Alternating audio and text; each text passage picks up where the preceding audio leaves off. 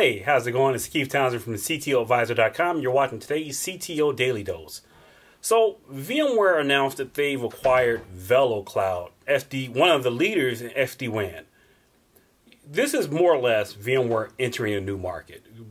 Of course, VMware has the wildly popular data center software-defined solution NSX. And one of the questions I saw, well, you know what? How is NSX and Velocloud integration going to go?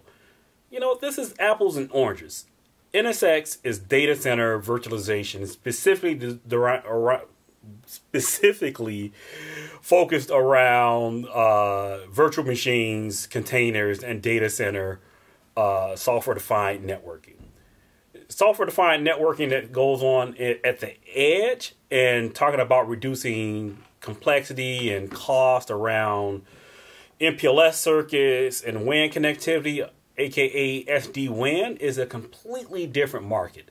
There is opportunities for VMware to do things such as for some customers that might want to have a firewall that does both firewalling for the data center and firewalling for the WAN to combine and have security objects that span the two.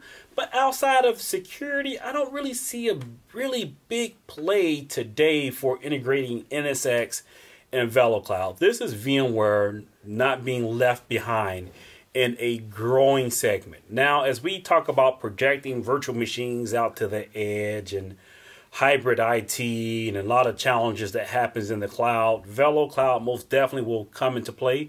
Velocloud is a strong partner with cloud providers such as AWS. They're using AWS endpoints to host their cloud-based controller. However, this isn't a hybrid IT play directly. This is an interesting move by VMware. This is saying that, hey, we're much bigger than just the data center, and we're much bigger than just software-defined networking within the data center. So, competing services from Cisco now that Cisco has Viptela. That's it for this CTO Advisor Daily Dose. For more daily doses, follow me on YouTube, or you can subscribe to all things CTO Advisor at the website www.thectoadvisor.com. Talk to you next CTO Daily Dose.